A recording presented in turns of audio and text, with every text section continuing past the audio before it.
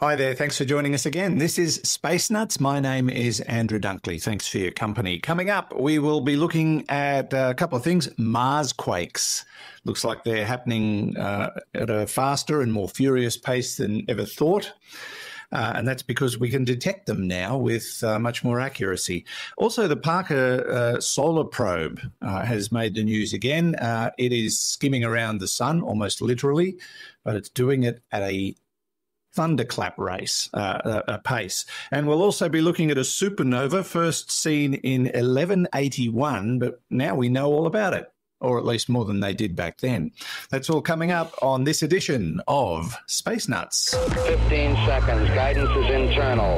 10, 9. Ignition sequence start. Space Nuts. 5, 4, 3, 2. 1, 2, 3, 4, 5, 5, 4, 3, 2, 1. Space Nuts. Astronauts report it feels good. And here again to furnish us with his knowledge, or at least help my son move furniture because he's got a new apartment in Sydney, is Professor Fred Watson, astronomer at large. Hello, Fred.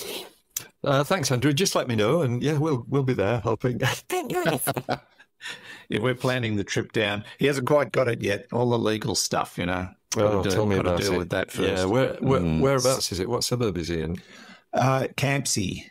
More specifically, a place called Clempton Park, which is very pretty, leafy little suburb. And best of all, he's not on a main road whatsoever, so no traffic.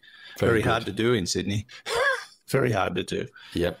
We're quite proud of him because he's managed to do this all by himself in the second most difficult real estate market in the world. Yeah, which I think's really impressive. It is. So, yes, ladies, he's a catch. Okay. Now, there you go. Well, let your friends know. Yeah.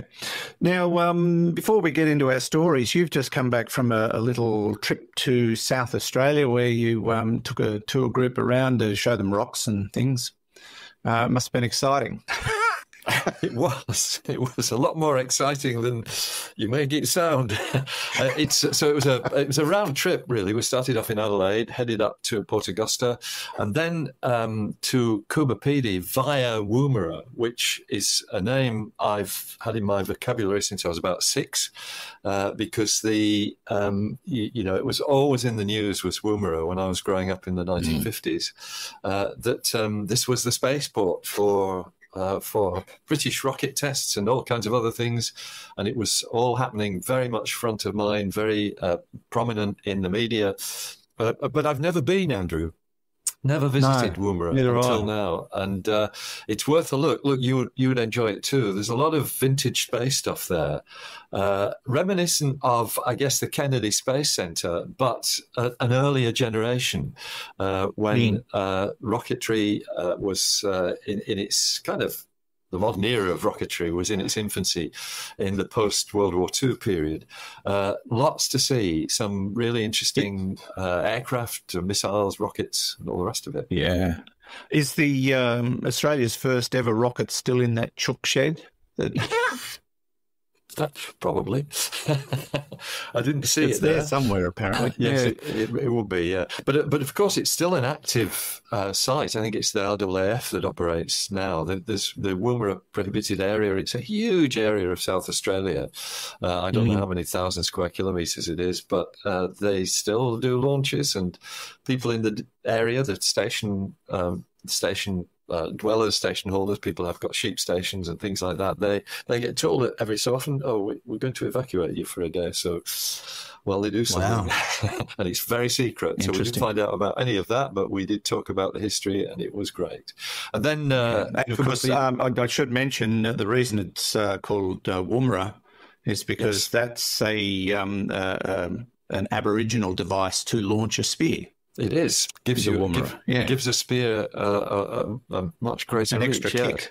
A great name. Great name. You met some space nutters too. We did, yes. We followed the path round to places like Williams Creek and Maree. Maree is interesting because it's got a man the Mari man, which yes, when that's you right. when you see it from the air is an Aboriginal elder probably. He's got a long beard and he's 4 kilometres long, and nobody knows how he got there. But it looks as though it's done by bulldozers or something like that. And Possibly. then down to Arkarula, a place where there's a dark sky park, and to a place called Nilpena. And in fact, the Nilpena Ediacara National Park. Ediacara is the name of the hills in which some very interesting fossils were found some years ago. And these are the fossils of the first animals, basically, the first things that moved around on beds of microbial mats in shallow seas. And we met the chief ranger there, Kim Goya, I think is the way his name is pronounced, who flashed his Space Nuts T-shirt at us as soon as we arrived, which was great. So it was good to see Kim and talk to him. And then a bit further on, we met another space nutcase down on the Murray River. We were at a place called Manham at the time, but we had a lovely dark sky event. All the locals came out and we did some talks, and everybody dressed up in stars and spacey kind of stuff. One of our tour guests came fully clad in an astronaut suit, which apparently needed a pump to keep the air blowing through it so he didn't die. Fantastic stuff. But there we also met Tracy Hill, who's another space nut, and Tracy was very gracious in the fact that she took part in a charity auction, which was to buy a copy of a book called Why is Uranus Upside Down? That had something to do with me. So she paid a handsome price for that. And Tracy, well done. There was a slight mix-up with Tracy's name when the winner was announced, so I had to rewrite the inscription in the book, but it was great to meet Tracy. We had a nice chat, and we'll stay in touch with both Kim and Tracy, because these are people who are passionate about the district they live in and passionate about the things that they can show people. Wonderful. All right. Hello, Kim. Hello, Tracy. And thanks for being Space Nuts followers. They're all over the world. I think, you'd be hard-pressed not to run into one these days, the way things are going. It would be fantastic. Nice to be like that, wouldn't it? Yeah. I didn't run into any in China, though, when I was there a few weeks ago. So. Yes, we've never had a question from China, I don't think. I think that's right. More than welcome. More than welcome. Yeah. So you're back down to earth now, so to speak, and back to normal for a little while. But Space Nuts continues, and we're going to talk about Marsquakes now. And this is a really interesting story because we have talked about Marsquakes before. And they've been investigating them courtesy of the InSight mission, but now they're starting to come up with numbers that are a little bit bigger than they expected. That's correct. The analysis of this, Andrew, comes from a spacecraft that's no longer operational, our old friend InSight, which was fitted with a seismograph, seismometers, to measure Marsquakes. And the bottom line with this story is that some of the Marsquakes have been misinterpreted, which is easy to do when you're looking at a record of, I guess, little tremors that you don't really have much of a clue with that tremor as to where they come from. We did talk about this recently, actually, because some people said, when you've only got one seismometer, how do you know where these tremors are coming from? And there's various signatures in the tremors that you can interpret as to what the path that these tremors have taken through the through the Martian crust, what that path is. So this is work that has been carried out by scientists at ETH Zurich, which you might know is the university that Einstein attended, and Imperial College London. And I once did a course there, so there you go. It's a common ground for us in the world of astronomy. So these scientists, what they've done is they've essentially made a kind of estimate from the seismic data from InSight as to the global meteorite impacts. And that gives them a number of somewhere in the region, they quote between 280 and 360 meteorites strike the planet each year, forming impact craters greater than 8 meters, which is about 26 feet.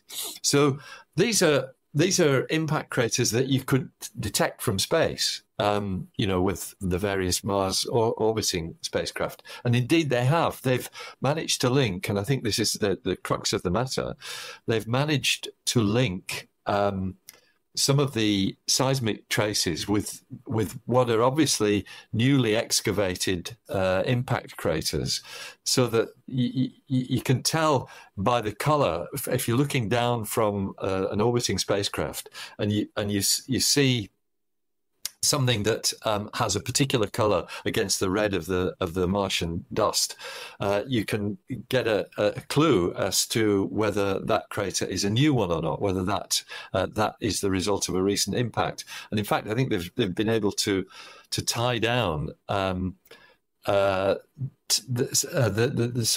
of the seismic traces with a particular new impact feature. So basically, what it means is that I think it's something like 5 times the number of impacts that we thought were hitting the surface is what is now estimated from this new research. And what the conclusion they come to, actually, let me quote Geraldine Zenhäusern from ETH Zurich, who says, the rate was about 5 times higher than the number estimated from orbital imagery alone. Aligned with orbital imagery, our findings demonstrate that seismology is an excellent tool for measuring impact rate. So there's that link between what you can see from orbit and what the seismograph is telling you. I'm fascinated by this because they're giving us numbers in the hundreds, but Earth gets hit to the tune of thousands a year. And we don't seem to see those sorts of cratering effects. What's the difference? Is it because Mars' atmosphere is so thin and can't resist? Correct. That's right. So, if we had the same atmospheric density as Mars, 200 or 300 8-meter craters every year would be headline making news, because we just sort of, you wouldn't really want to go anywhere without experiencing the risk of something hitting you on the head that could cause an 8-meter crater. And so that's the crucial part is that Mars's atmospheric pressure is 0.6%, 0.6% of Earth's atmospheric pressure is less than 1%. So there's much less of a braking influence by the atmosphere on Mars than there is on Earth. And by braking, that's B-R-A-K-I-N-G, not B-R-E-A-K-I-N-G. So what it means is that these meteorites always hit Mars's surface at very high velocity, what they call hypervelocity impacts. And it's that really betrays to orbiting spacecraft, that reveals that something's happened recently, because they apparently cause a debris zone around the crater, which is more than 100 times bigger than the crater itself. So they stand out from orbit. You've got a crater maybe 8 meters across, and that's pretty big, but with something 800 meters, around it, that tells you that there's something's happened there. So actually the points made in the paper that they've written, knowing the number of impacts is going to be really important for the safety of any exploring spacecraft, whether they're robotic or whether they've got humans on board.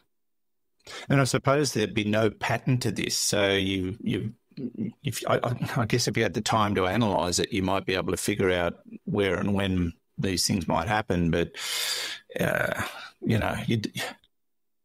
it increases the risk. I mean, if this was Earth, our insurance policies just wouldn't be, we couldn't afford them. But That's right. That's right. When you're talking space missions in an environment that's hostile and we're not built to suit Mars's atmosphere, you'd want to collate as much data as possible to try and avoid these situations, I imagine.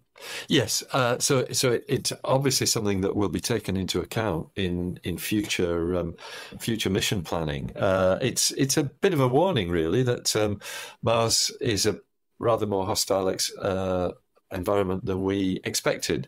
At the same time, it's not going to rule out Mars exploration. I think it's safe to say that we've had how many rovers on Mars? It's probably 10 if you include the Chinese rovers. You include not just Spirit and Opportunity and Curiosity and Perseverance. They're the big four, but there were rovers before that. Pathfinder was one of them. Maybe it's not 10, but perhaps 6, 7 or 8, something like that. Rovers on Mars. None of them, as far as we know, have been zonked by an incoming meteorite. So it's a risk, but it's a low risk. Yes. And I suppose we should also say that not all these Earth tremors that have been picked up over the course of this mission are caused by meteorites. So yes, that's correct. There's been other factors as well, and some of them are still a bit of a mystery. Yes. So that's really the whole point of their argument, that they've been able to isolate the ones just by their characteristic signature. They've been able to isolate the ones that are caused by meteorites rather than by tectonic activity. There isn't much tectonic activity on Mars. In that regard, its core is much cooler than the Earth's, and so it doesn't drive the tectonic activity that we have. Okay. If you want to follow up on that story, it's been published in the journal Nature Astronomy. This is Space Nuts. Andrew Dunkley here with Professor Fred Watson. 0G, and I feel fine. Space Nuts. This next story is interesting too, Fred, in that we've been hearing about, well, we've heard about this once before, but it's happened again. The Parker Solar Probe, which is orbiting the sun and has been since, it's been up there for 5 or 6 years, I think, something like that. It's just achieved or equaled a speed record during one of its recent orbits. And we're talking numbers that are just mind-blowing. I mean, hundreds of thousands of kilometres an hour. It's amazing. It is. So the Parker Solar Probe is interesting. It's one we haven't talked about much, but it has been active, as you've said, for some years. It's just completed its 20th close approach to the sun, and that's telling you that this is the spacecraft that comes closest to the sun of all the solar orbiting spacecraft that we have launched. This one is the closest. And in fact, its 20th close approach was on the 30th of June, 2024, not very long ago. Its distance was 7.26 million kilometres from the solar surface. And by that, we mean the photosphere, the bit beyond which you can't see. The sun doesn't have a surface because it's a ball of gas. And that's about 4.51 million miles. So it's, in terms of cosmic distances, that is grazing the surface of the sun. It's very, very close. And Kepler's laws tell us that the closer you get to the body that you are orbiting around, the faster your velocity is how it works. And that's why we've got this record speed. In miles an hour, it's 394,736. Kilometres per hour, it's 635,266 kilometres per hour. Wow. Which, let me do it in my head, is somewhere under 200 kilometres per second. I haven't got a calculator handy, but it's in that region. You divide it by 3,600 to get kilometres per hour into kilometres per second. So it's in the region of 200. That's a phenomenal velocity. And at that speed, you've really got to take relativity into account, not just because of the speed, but because of the gravitational potential that you're in. You're in a strong gravitational field, and both of those things mean that Einstein's two theories of relativity, the special theory, which is about speed, and the general theory, which is about gravity, those two absolutely start dominating your calculations. So really interesting stuff for all kinds of reasons. The Parker Solar Probe is fitted with heat shields that seem to be withstanding the stresses and strains on the spacecraft that come from being so close to the sun. And we look forward to hearing what data have been collected during that 20th close approach to the sun. Yeah, it seems to operate in a very complex orbital pattern because it uses gravity assist from Venus in some situations. Just depends on what's available at the time, I think, but it would all be mapped out. But it will be doing its next pass on the 24th of December, and they expect it will probably crack near 700,000 kilometres an hour in that pass. And that's just unthinkable, isn't it? This has got to be the fastest thing ever. That's right. It's it's not the fastest that was launched, but because it's been wound up by all these gravity assists to push it so near the sun, yes, it probably is the fastest spacecraft ever. I wonder how it survives the environment that it's exposed to. I mean, just the radiation it's bombarding it for one, but it would be exposed to tremendous heat, wouldn't it? Yes, that's right. So it's got a pretty substantial heat shield, which, if I'm remembering correctly, I think the spacecraft is turned so that when it's closest to the sun, the heat shield is doing all the work, while the spacecraft kind of behind the heat shield is making the measurements. So, very intriguing and very, very successful mission, actually. So I think it's got, is it 4 more or 3 more close passes to the sun? I think it's 3 more. No, it's 4 more. It's got 4 more close passes. So the mission is sort of coming to its closing phases, but we will no doubt hear more about it. We probably should do a nice story on the Parker Solar Probe at some time down the track when we see some of these results. Yeah, I just found it. The final pass will be next year, the 24th flyby of the sun. So its mission comes to an end in 2025. But that's how long it takes to sort of work its way into position to do a pass, because it's going so fast. It can't just sort of stop and go back. It's got to go out and do another lap around whatever. It can do a lap around. Mercury would be involved, I imagine. But, it's quite extraordinary. What a fascinating mission. And, yes, we should talk more about it when they start releasing some of the data, I guess. Who knows what they could learn. There's so much we don't know about the sun, which makes it such an interesting thing. And it is the nearest star to our planet. So we can learn a lot about things that are so far away and untouchable just by observing what's right next door. Yeah, Fred, right. Let's get on to our final story. This one I also find intriguing, and this one dates back to the year 1181 when there was a supernova recorded, but we're only now starting to learn more about it. Yeah, that's right.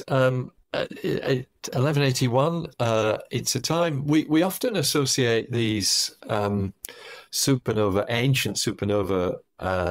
explosions or observations with Chinese scientists. And in fact, probably the best known is the supernova of 1054, which was observed by Chinese scientists, if I can call them that. They were certainly assiduous observers of the sky. That 1054 supernova is what produced the Crab Nebula, one of the most famous supernova remnants in the sky in the northern constellation of Taurus the Bull.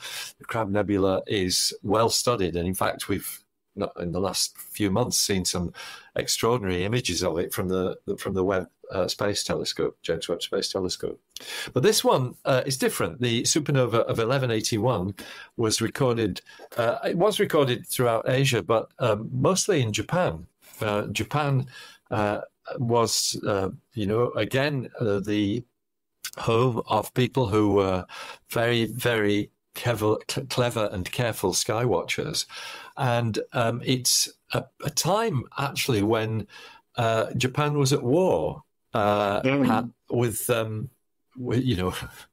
as often was the case in past history. It seems to be still the case today. But Japan was at war, and there were records kept of that time, which were put in a kind of... it's what's described by our old friend phys.org, which is the website that's carrying this story, described as in diary format. So it's like a journal, I guess, called the Azuma Kagami. I hope I'm pronouncing that correctly, which chronicled what was going on, the events taking place, mostly to do with the war. This was all not very far from modern-day Tokyo, but other things, including this appearance of the new star.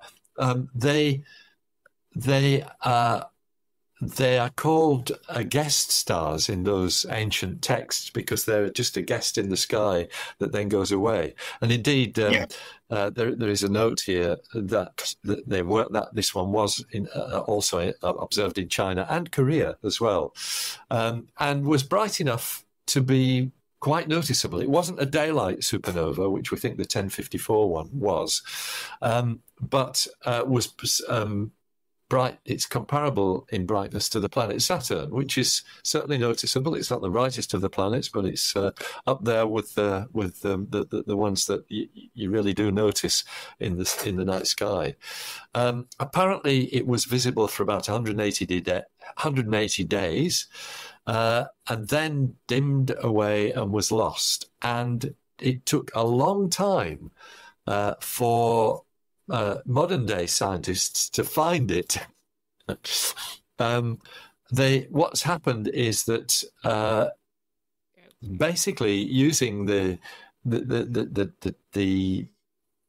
text of this diary record of the supernova, the Azuma Kagami, people have narrowed things down to the constellation of Cassiopeia, which is it's a far northern constellation in the northern sky. We don't see it from certainly from the latitude where I am in Sydney, but so that gave the scientists enough of a clue to look for a remnant from this explosion, and it's quite different from the remnant from the Crab Nebula, which is just like a tangle of material, dust and gas that's obviously got shockwaves propelling through it in all different kinds of directions. This is something quite different.